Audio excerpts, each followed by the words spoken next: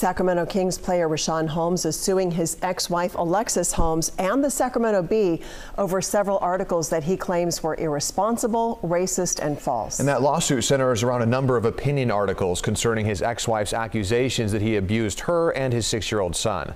The lawsuit claims Holmes suffered defamatory damages from those articles. The lawsuit also says the Bee had access to court documents that would contradict the allegations of abuse.